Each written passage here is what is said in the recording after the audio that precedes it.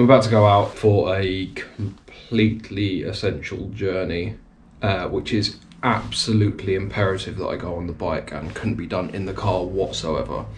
And it's definitely not going to be any longer than it needs to be. Obviously, all togged up.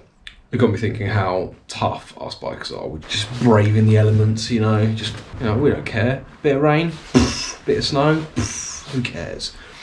And I know I did a video on these heated gloves, so I thought I'd do a video on this as well. Most of the time when you see that on the internet, it's not quite as laid up as this, is it? This is the Keis V501, I think it is, heated vest. As you can probably see, it's pretty cold today. I'm gonna do a little bit of a review on what I think of it, how I found it, and how I think it could be slightly improved. So we are obviously out on the bike. It's bloody windy, so if you're getting any wind noise, I do apologise.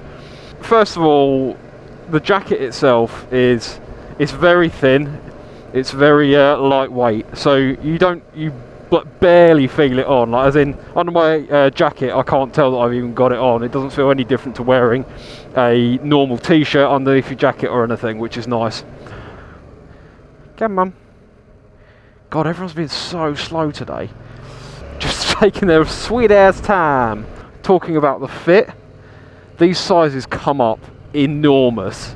So to give you a bit of context, in every single jacket I have, t-shirt, jumper, anything, I'm a size large. I'm about a 44-inch chest, which I think is, well, I was at least when I was going to the gym. But yeah, I'm about a 44 chest, so that equates to large in basically anything. Now, stupidly, I didn't actually check size guides and stuff like that, which is obviously my own fault. But everyone in the comments and everything as well was saying, go down a size, you're going to want to go down a size. The reason I bought this is I was down in Cornwall at my parents' house. This was between the first and second lockdowns. I went down and then I had to come back because of new restrictions and whatnot. I had a couple of days before I was going to leave, and then it was saying it was going to snow, and the weather was minus temperatures. It was so cold, so I thought I'll buy one of these and that'll do me for the way home. At the time, Bike Stop, my beloved Bike Stop, didn't have the size.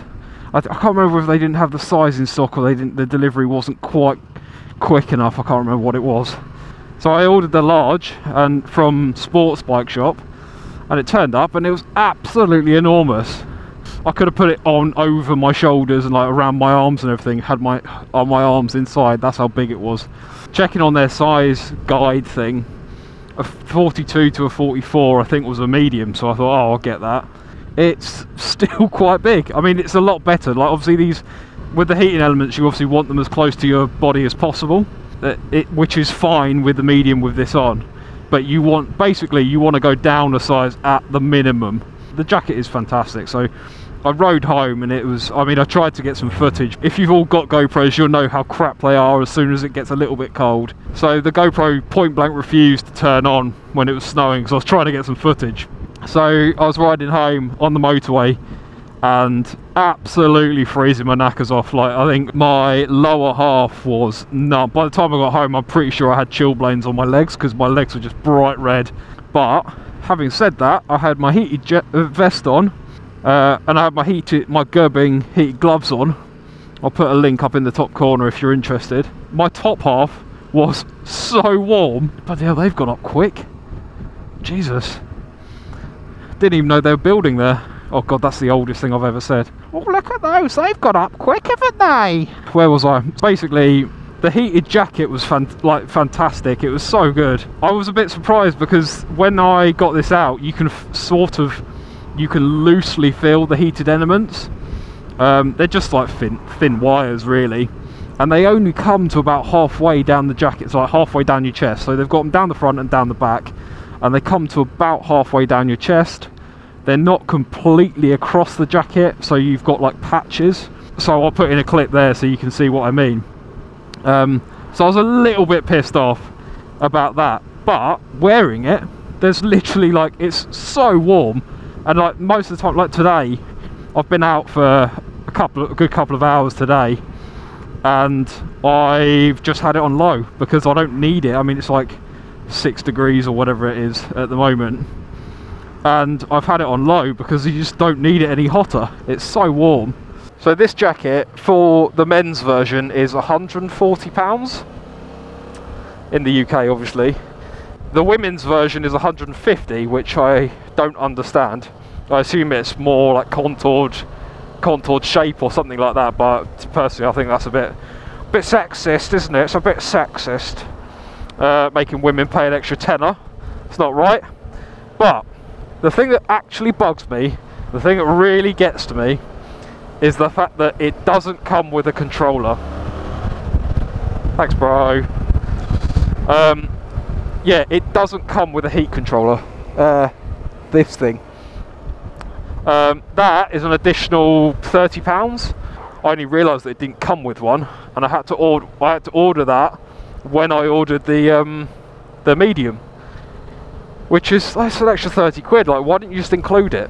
You may as well charge an extra 30 quid for the jacket and just include it. What's the point in having a heated jacket that when you plug it in, it goes to the hottest possible, and then there's no middle ground? You're either really cold or the jacket's on as hot as it goes. That was a bit annoying. The controller's actually really good. It's got high, low and a medium setting, so I hope you can see that.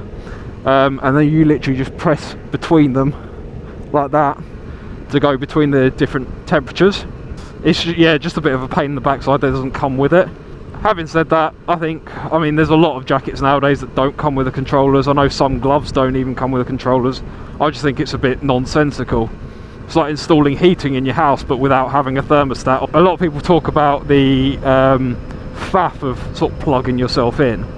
Now the thing, when I finally upgrade these Gerbing gloves, I will change to Keis. Now the reason for that, I don't think there's any difference between the Gerbing and the Keis. There's, like, I mean, they're both good heating elements, they're both good products, but the Keis stuff, I'm sure the Gerbing will as well, but the Keis stuff all plugs into itself.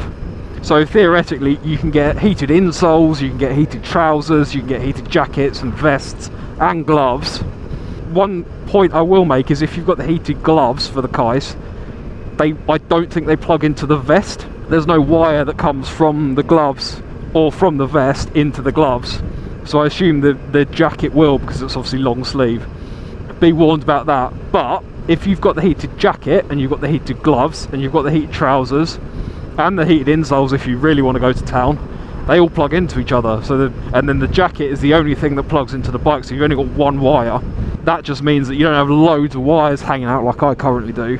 Yes, okay, it's a bit more faff getting ready, but I mean, plugging in a wire to another like socket thing, it's just like these ones, they're so easy to plug in.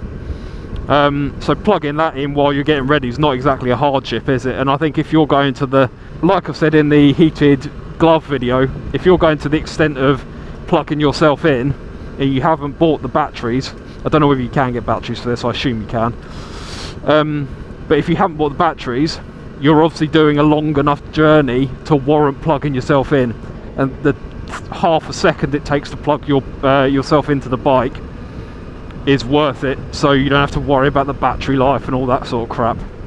I'm really impressed with the jacket, and every time I've sort of mentioned it to people, they're inquisitive as to whether it's any good or not, and it genuinely is. Like, I wouldn't make a review video saying, I suppose it's integrity in a way. I'm not going to say something's fantastic and really good if it's crap, because then if you lot go and buy it and it's crap, you'll go, well, Sam told me it was good and it's shit, so why? Like, everything else from there, every time I review something, you're not going to believe it. But yeah, I genuinely think this is a really good jacket.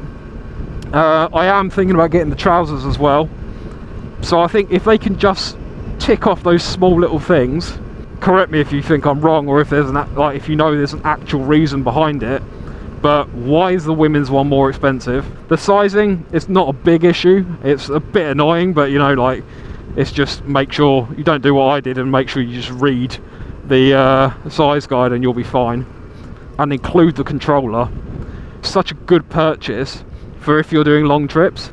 or even if you're commuting into work and in the winter and it's you've got a 40-minute journey, plugging yourself in is not an issue if it's a 40-minute journey.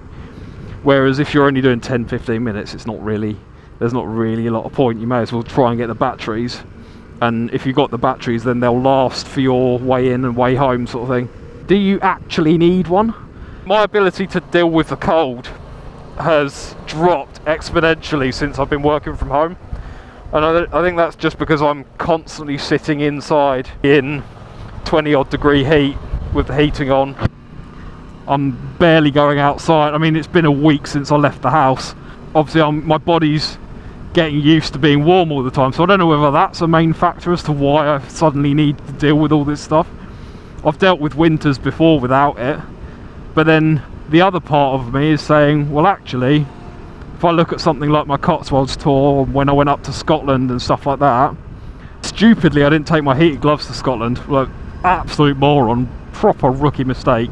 There's quite a lot of those bits where I was really miserable because I was so cold, I couldn't enjoy the bike. And I know I said it before in my heated glove video, but if you're not thinking about how cold you are, you're immediately enjoying the ride more. You're immediately enjoying the experience more. But when you look at it from that perspective, 150 odd quid, we call it 160, 170 if you include the controller, to actually be able to enjoy your ride, it's worth every single penny. There is the argument for suck it up and we're real bikers, why does it mean we have to be cold, wet and miserable when you could get decent gear that keeps you dry, you get heated gear that keeps you warm?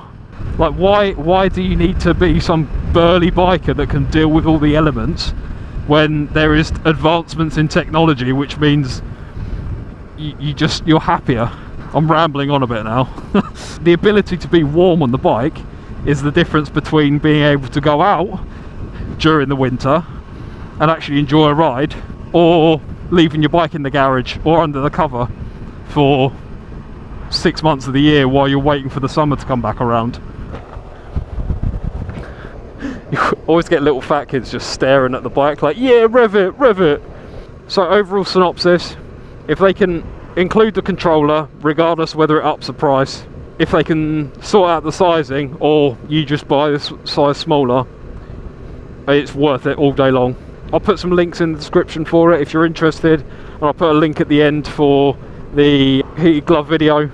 Thanks for joining me, and I will see you in the next one.